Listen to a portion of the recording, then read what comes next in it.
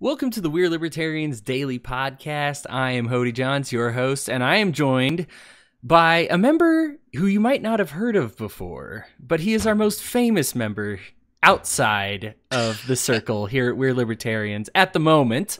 Ryan Lindsey, editor of WAL Reader. Ryan, how you doing, buddy? Good. How are you? Doing great, man. Doing great. Excited to talk to you today. Boy, we have a lot to cover.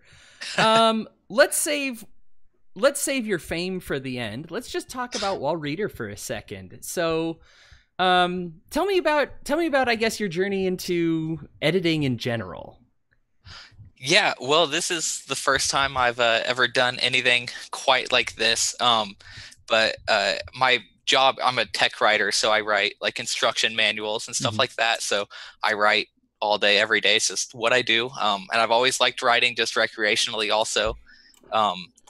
And I'm a huge fan of magazines. It's like podcasts and magazines are how I get all my media consumption in. So, I think it was in January, Chris was talking about how he wanted to kind of expand the We Are Libertarians label to anybody who had an idea, a way to contribute. So that just got me thinking, like, I like magazines and I like We Are Libertarians. So what if I tried to combine the two? So I messaged Chris and was like, hey, like, what do you think about this? He's like, I love it. Like, that's a cool idea. And so I'm like, okay, awesome. And so I kind of fiddled around with it, and it took me a while to get started because I'm not the best at like recruiting people to help out with things and all. But yeah, and you helped out a lot with that. Once you heard about it, you were promoting it like crazy. I am a better writer than I am a speaker. And that, I know it's saying a lot because I'm a great speaker. No, I mean, and I am aware of my background in speech and debate and all that, but it's, honestly, it is so much, I can say things more fluidly. Even now I'm kind of stuttering. Whereas I'm like, oh, I just know I can get that perfect word in just a second here. If I just get a second. And when you're speaking, you don't get that just a second.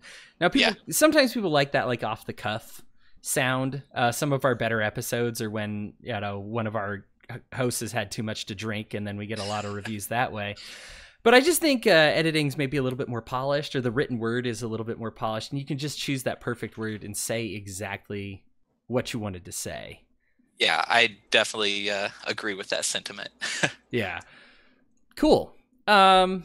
So let's talk about how it's come along. What was the first issue about, and why did you want to discuss that? Yeah, so the first issue, it was just kind of a general introduction to how people felt about liberty, how they became a libertarian, just their political, philosophical journeys, etc. That was the bulk of it. And then, of course, there was some just smaller stuff, just like a book review and movie review, stuff like that. But this was a very introductory issue in nature. And so I found some people, and you found some people and sent them to me. And I think there was 6 or 7 of us just kind of wrote like, here's what I believe now, and here's why I believe it. And some people went like, here's what I used to believe. Here's how my ideas changed. So that's in general what the first issue is about. And most of those were pretty mainstream libertarian journeys. Lots of, I heard Ron Paul and then became a libertarian through that. But there was one in particular that kind of went away from the mainstream. Kenton's article about how his journey to becoming a libertarian socialist. And that's definitely the one that's got the most attention, although I've heard lots of good stuff about several of the others also. It was great to get all that positive feedback. I've heard from people that read the article on mine, said, yeah, I kind of had the same experience. I kind of came to it through the Tea Party. We had somebody talk about Dale's, he talked about his religious journey to it. And I just think there's a lot of different ways that people come to it. Now, the journal is very legit. You're a humble guy, and I'm sure you're not going to brag, and I know you said it's your first time, but if you're listening in right now and you're like, should I check this out? This is a very legitimate journal magazine. It is... It is like it's got pictures, there's space. It's one of those easy reads. And I kept looking, and I was like, is somebody sponsoring this or something? What's going on here? Like, how does it look this good? I almost like expected to flip it and see like sponsored by Xanax, and I was like, oh, okay, that's there we go. Somebody's got a dog in this fight. This can't just all be Ryan, right? But you had a really good vision for it, I can tell right off the bat, and so that was cool. Now it's quarterly, yes. So that means that's the plan. All right. So once every 3 months or so. Do you know what the next one's going to be about? I do not. I've kind of been brainstorming the past few days, because I mentioned this in kind of my editor's note, I guess, for the first issue, that in future issues I want them all, or like the bulk of the content, to kind of revolve somewhat around a central idea. Mm-hmm. So I've been kind of tossing around some ideas for what that idea could be, and I set up a Facebook group for all the people who had contributed to issue 1, and so I'm going to try to get in there in the next couple days and toss out that, get some feelers in, and see what the rest of you all think about some of those ideas I'm thinking of. Yeah, and I mean the obvious one was like, the first one I thought of was, the election coming up. It's like everybody, like nobody wants to hear any more about that election right now. Like it's everywhere. So I think I tossed that one out already. But so yeah, we'll see. I wanted it to kind of be a democratic process with the contributors, and also. Sure. I mean, and that's tough too when you have 7 or 8 contributors and possibly more. I haven't even told you this. I got an email already from someone who would like to contribute regularly and be part of it, and even offered to help with the editing part if you needed it. Yeah, he was a huge fan, and I completely forgot until just now, so I got to forward that to you. That's awesome. Sorry, friend. I'm a good pal when it's convenient, but I will get that. I'll get that to you. But the response has been great. I think Dale calls it the Crisis of Infinite podcast. There's a lot of podcasts. There's really not a lot of journaling going on. Shame. It is. I mean, it's funny because it used to be a big deal to be like, oh yeah, I'm a published author, I'm a published journalist. And now it's like, man, if you write at all, you can be published. People like there's very little salesmanship for it, and you really have to produce something amazing. You can't just go in and be like, I'll get better eventually. You kind of have to start at the top. And and it's no offense to you, I had very low expectations for the journal because I just said, it's a journal and it's hard to compete. There's very few, and there's few for a reason. Because people are just listening more than they are reading now. And we've gotten some interest in the book club. And so I was like, okay, well, maybe people are going to read a little bit more. And then the response from this, where you have even people that hate us reading it because they need to see what we're up to, our rascally ways. So yeah, it's a great medium, and I'm glad that it's taking off. I'm really glad for your detractors. Now, if you're tuning into this and you're interested, we had a significant detractor, Patrick Smith, who runs Disenthrall. I've been on his show. I actually debated Larkin Rose on voting on his show, and that was a great debate. We actually hosted it here on didn't host. We relinked that here on the Weird Libertarians Network, so you can hear that. Great tech guy, very polished show. But he decided to make the whole journal about one picture. Not just the journal, like the entire We Are Libertarians network. The network. Like 7 years of it over one article. Yeah, Chris was like, oh man, over 500 shows, over 3 million subscriptions, 10 million downloads, and you've decided to boil this down to one image. So what was that image, Mr. Controversy? Right. So it's Kenton's article about how he became a libertarian socialist, and so in the magazine, it starts off with a big 2-page spread, and the background is a red and black anarcho-communist flag with like 2 hands joining each other in the middle. Mm-hmm. I think that it's like mutualism symbolism there. So that was on the website. It's that image on the very top, and it's a pretty big image. So whenever you first click on the article, like that's what you see. Mm-hmm. And you have to actually like put some effort into scrolling down half an inch to see that it's not just that. But well, your job as a journalist is to generate that interest, right? yeah, To say, yes, you click on it and you see a big picture that makes people go, ah, like in either a good or a bad way, you know, yeah. and to draw you in, to draw in people that wouldn't ordinarily be interested, and to get people who are already interested really excited to keep reading. And that's part of your job. It's part of what you do, is to make it shocking. You know, I mean, yes, we all know the clickbait headlines, which are gross, right? You just say, oh, you know, they're like, get a load of this genocide, and all you're doing is being like, oh, so wait, it's just one politician who said, I don't like eating at restaurants with blacks. That's bad, but that's not exactly a call for genocide. I got clickbaited. Right. Yours is just a picture, and it's an accurate picture. There's a lot of history behind the image itself. You've had to explain that to death.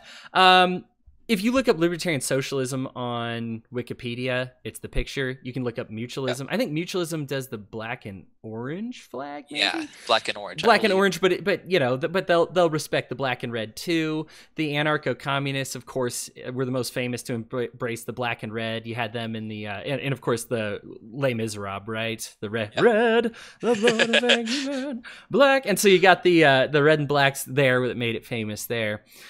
The idea, of course, is that this must just be the same as communism. Libertarian ANCOMs or libertarian socialism must be the same as communism. That's not how Kenton sees it, who actually wrote the article. That's not how you see it. That's not how I see it. And that's not how history sees it. So would you like to talk about that controversy a little bit? Sure. And first thing, just to clarify, I'm not a libertarian socialist or an ANCOM. I definitely sympathize with the ideas, but I don't think I would call myself that. So the controversy was this guy from Disenthrall saw that, and he just posted it. And was like, look what We Are Libertarians is like. They're just a platform for communists, and so we had to. Lots of us had to clarify, no, communism and anarcho-communism are very different ideologies, and in my mind, the main difference is state communism, they're okay with using force and initiating force. Anarcho-communism isn't. If you actually read through Kenton's article, at not one single point in there does he ever advocate for even using force, really, but especially not initiating force or actually hurting people or anything like that. So for me, that's the big difference. I'm not gonna publish something from a tanky or anything where they're like, oh, we need to, go in with machetes and guillotines and take out all the landlords. I'm not gonna publish that. That's not libertarian in my mind. But if all you're saying is I think it would be really great if we got rid of the state and then organized society around worker communes and egalitarian principles, there's nothing unlibertarian about that. Maybe it's utopian, sure, I'll give you that, but it's not statist or authoritarian in any way, I don't think. No, Jack Neeson and I had a 2-hour debate. He's a mutualist, which is just a type of socialist. He calls himself a socialist as well, so I have no problem saying what it is. Yeah. But and I disagree with him. I mean, I had a 2-hour debate with the guy. It's on the Enemy of the State Dank podcast. It was a great show. I linked it over here. You can hear it on the We Are Libertarians network. It was a great show. But the thing is, at the end of the day, I don't want the state. We're both anarchists, right? We're both no state people. The difference is he thinks that we should organize one way. I see us organizing a different way. But it's voluntary. So if you're volunteering for it, it's really not that dangerous and scary.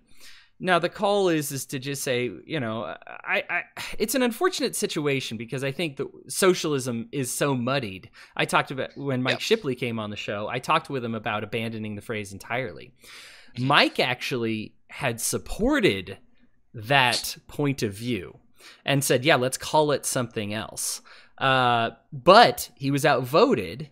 And even so, he said, well, that's still what I think. We're just calling it something different. So fine. Right. You want to call it socialism, we'll call it socialism. Yep. Marx got his idea from the founder of mutualism. In fact, his book, The Philosophy of Poverty, was based on the book, Philosophy of Misery, Proudhon's book about the problems with capitalism that he saw and why we needed that. But mutualists, he is very adamant about saying the state is an unfit vehicle to organize any bit of socialism. And all Marx did was say, I disagree with that part. I like all the rest of your ideas. Let's just make it mandatory. Right. and look, George Orwell, who has the most famous book ever about the problems with socialism, was a socialist. Yeah. Look that up. You know, the author of 1984 talks about the horrors of socialism, and he fought next to them in the wars and saw what they were going through and was totally freaked out by it. Was himself a socialist. The problem is the state mandating the socialism, right? Right. Yeah. Okay. Now tell me a little about why you. I guess what was your thought process when you decided to put it in there? I'm sure you knew it was going to shake things up a little bit. Yeah. So I know Kenton like in real life. We've been friends for several years now, and so I knew he was a libertarian socialist. And I was getting this put together, and so I had several people submitting stuff at this point. And one thing I was noticing, there's nothing wrong with it, but everybody so far was pretty much they were coming from the right to the libertarian philosophy, which that probably is the majority of libertarians. I'd see at that point. But I just kind of wanted to have some diversity in the magazine, I guess. Like I wanted, like, if somebody from the left just ever happened to see it for some reason, I want them to see like, hey, there's room for you in this movement too. Like you don't have to have come from, Ron Paul or even like Gary Johnson. Yep. Like you could be you could have like ardent Bernie Sanders supporter or Elizabeth Warren or Tulsi Gabbard, and just see like libertarianism isn't necessarily against the outcomes you want. It's more a problem with the means that you're advocating, but the ends, a lot of the times, I think they're the same for people on the left and libertarians. It's just we want different means, and that's something in one of the articles I wrote. I don't think most progressives. They don't have like their motives aren't like, oh, I want the state to be as big as possible. They just want people to be taken care of. Like they have pure motives. They're coming at it with good intentions. That we just disagree on the means, and I don't think that's really a good reason to view them as just absolute enemies. Oh, absolutely not. And I applaud you. I think your value of diversity is so important. The idea that I bring this up often. When I was going through speech and debate, I had a bit of a cocky attitude, and my instructors showed me once this to help kind of give me some humility and compassion and empathy, because that relates to the judges when you're able to understand where the other side is coming from as opposed to just humiliate them. And showed me of the top 10 smartest people who ever took the IQ test, they're all different religions, they're all different political philosophies, they have a whole bunch of different ideas. And said, it's not like you're not going to brain your way into one point of view. In fact, the smarter you get, the more individual you get. And that's what really that really got me interested. I didn't know at the time that there was libertarianism around. I was so busy debating left and right, and up until the point where I even graduated from college, like I hadn't even considered a liberty position. But it was just so, I think it was so... It was so strong with me, and it stayed with me today to say that Larry Sharp has a good example where he says, to make conversations positive, don't say you're against universal health care. Just say you're against mandating universal health care. Yeah. And I think you'd honestly be surprised how many Democrats and leftists are like, oh, yeah, if you want to opt out, I think I support your right to opt out. Yeah, maybe there are some that won't. But yeah, I think there's a lot that are like, oh, sure. And in which case it's like, well, then we're not really enemies. You just want a system where everybody can buy into and be covered. Yeah. Well, and I think that's something, and I'm not going to exclude myself from this, but I think a lot of libertarians in general just have a problem with talking with issues like that. They just instantly take it to stop using the state to oppress me. Like if a leftist says, I want universal health care, like I think the response would be, Me too. Like, if everybody had awesome healthcare, that'd be amazing. Like, I just don't want to use violence to achieve that goal. Or, even like, let's talk about guns. Like, if a leftist says America has a gun problem, don't just be like, don't take my guns. Be like, well, maybe like we should talk about, not like, should we take guns from people, but why do people feel like, they need 100 or like 200 guns in their homes? Or, why is there so much violence? Not saying we need to use the state to solve these problems, but just like ask the questions. I mean, that's something I want WAL Reader to do, is just not just look at this and be like, this is the libertarian stance on this, but actually ask these questions. And like, how can we address these questions without using the state or using violence in general? Sure. I mean, the pro-gun movement used to be something that the left embraced and the right was cracking down on 20 years ago. Yeah. And and I guess now we've come full circle and the right's back to cracking down on it again. Oh, well, that's identity politics at its finest, right? But, this is, and so it's following identity as opposed to policies. And I think that a lot of our communities are not used to having those conversations, and we vote for a politician who supports our package of ideas. And it kind of takes away from the discourse. But I applaud you. I think for me, I'm more proud to be published with a group of diversity. It's something that Chris noted was in our platform, that we give a voice to a lot of people. We treat you like adults, so you're going to hear some opinions you disagree with, Right. And what happens when you do? Well, look, I did a whole debate against socialism. I'm not a big fan, even at a voluntary basis, right? But here's the thing is, that's my choice. And if my idea is really so good, I don't have to censor Kenton. I can have my article published literally right next to his and have people say, I kind of like his ideas better. We always talk about the way to solve a lot of gun violence is to get rid of these ignorant gun laws that crack down, these safe zones, these gun-free zones where people always end up getting murdered in masses, and say, well, if we have a problem with guns, the answer is more guns. If we have a problem with something,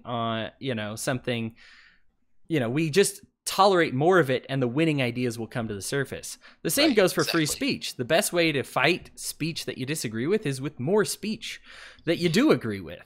And so I am so pleased as punched and proud of the journal that it has decided to place as a value that diversity of thought, because it really is just an echo chamber otherwise. And honestly, the person and persons who were pissed off by it, they're echo chambers, right. They're upset. Well, that was one of the things that was most confusing to me was one of the Mises caucus people was talking, and it's like, well, like, if you want to write something, or like somebody else wants to write something to like rebuke this for issue 2, go for it.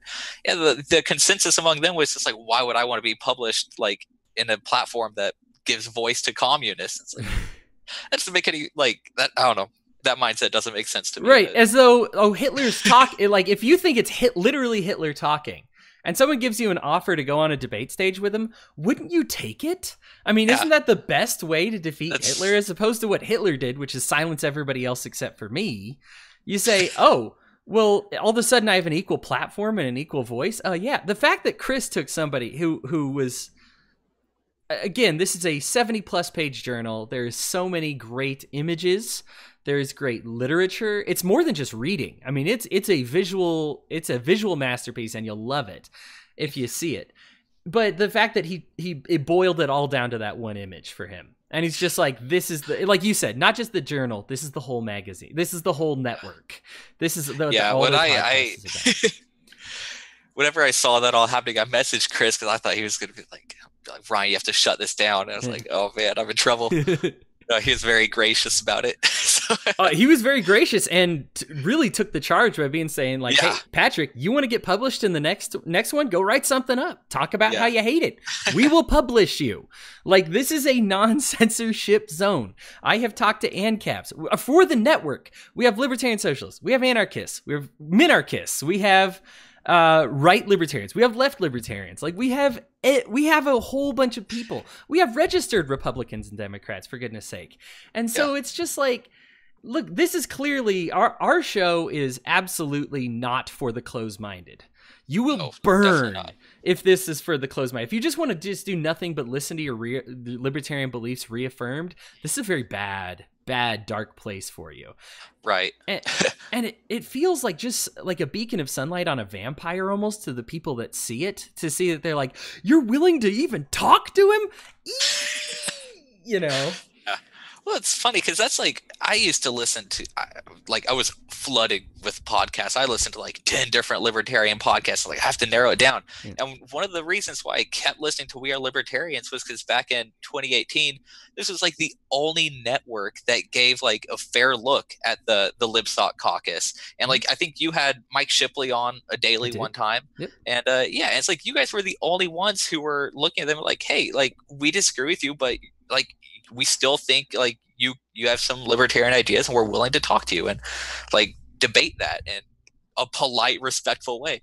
And I don't know, I just think that's super important because libertarianism is so much more than just, anarcho-capitalism or the Ron Paul strain of the movement. Like, those are very important parts of it, but it's a huge like rainbow of a movement, and I think it's wrong to just look at one segment of it and call that like the be all end all of libertarianism. Right. Everybody else is not a real libertarian. I hate that phrase. Yeah.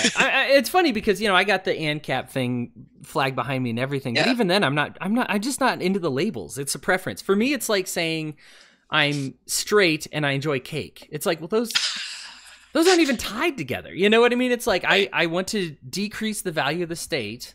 And also, I enjoy a nice rice bowl from Tokyo Joe's. It's like, that doesn't make it. Why does that matter? Like, is that so important? So whenever we have these differences of opinion, whether it's Mike Shipley or Jack Neeson or Matt Keno or whoever it may be, I think Matt actually went and joined the Democratic Socialists, and he's kind of cool. He's cool with some statism now, but with the people that aren't, it's just like, okay, hey, we're all cool with decreasing the amount of government in our lives, right?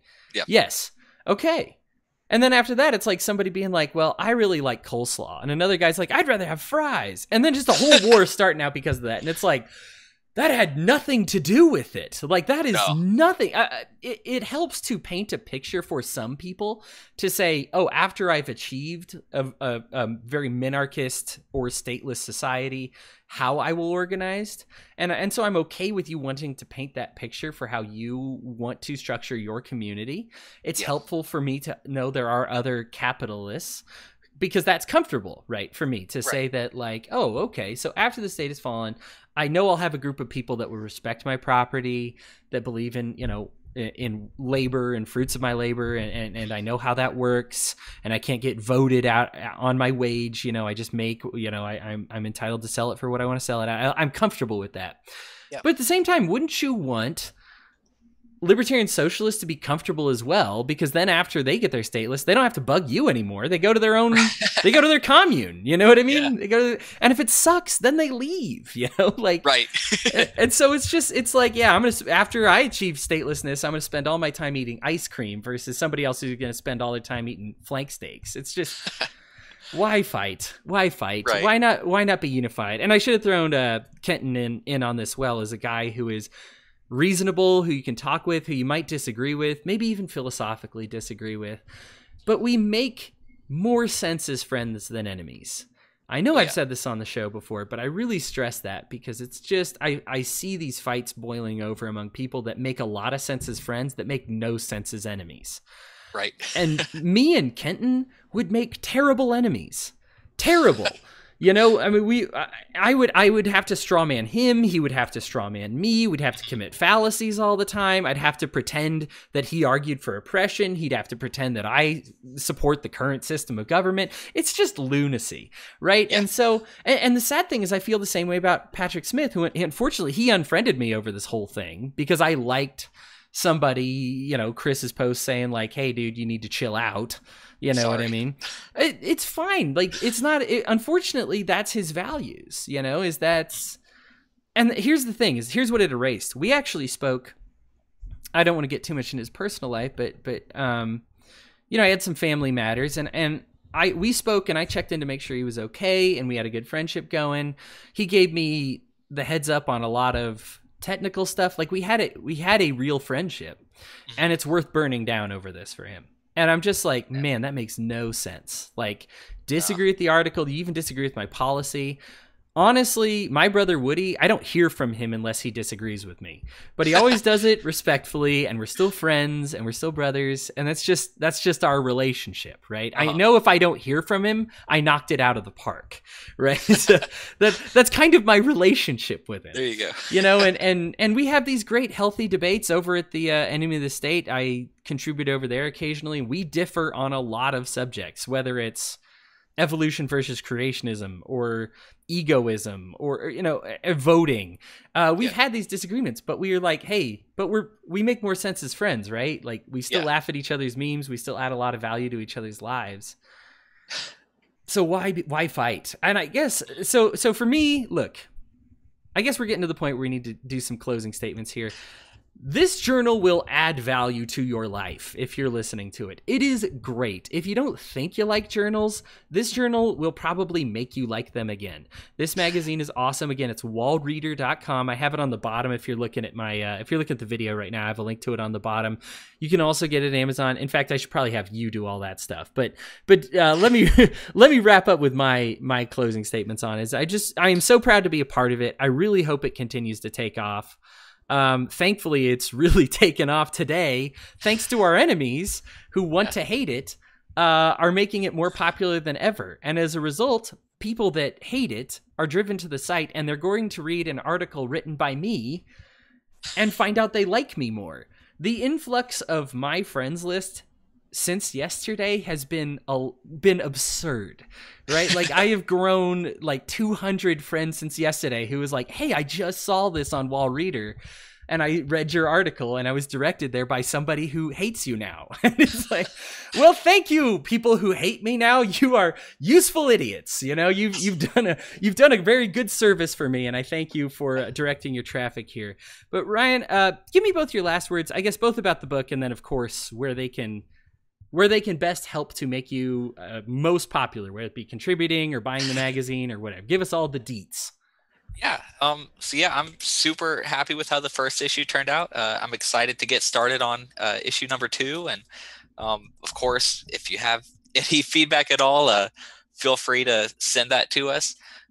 Yeah, like Hody said, you can find the magazine. We have a website, just walreader.com. You can view a free PDF version of the magazine there. Or if you want, we have it on Amazon Kindle. It's $3. $2 of those dollars is just what Amazon charges. They get that. But then the other $1 I'm going to send right back to We Are Libertarians Patreon account. So you can send WAL some money that way. And hopefully I'm in a strife with Amazon right now, but I'm trying to get it physical copies of that for sale on there as well, if you're interested in that. And of course, if you want to submit anything for a future issue, you can get a hold of me or the WAL Reader Facebook page or We Are Libertarians. I'll publish any libertarian content, just no tankies and no fascists. But other than that, I'm open. Awesome, man. Well, thank you so much for coming on the show. Obviously, open invitation to talk about it again. I think we should probably at least try to do this quarterly when you release the magazine, and so that way we can talk about what the latest episode and everything's about. Because hey, if it's not controversial the day it gets released, it's gonna get there, I'm sure. And so people want to be talking about it. But yeah, join in. Contact Ryan if you got any questions, want to contribute. Again, I will remember to forward you that email. But thanks so much for doing it, man. I really am. I'm so excited for it. I really hope it takes off. I am a million times better on the page than I am in speaking in the talking department. And so I only have this job because nobody does read. So please read so that you can please hear me stop talking. This nasally voice thing needs to go away from the radio forever. So let's make WAL Reader popular and put me out of this job so I can do that job full time. Yeah. Anyhow, thanks again, Ryan. You have a good one, man. And everybody, join in, support us on Patreon, buy the book, get online. And until then, keep fueling the fires of liberty.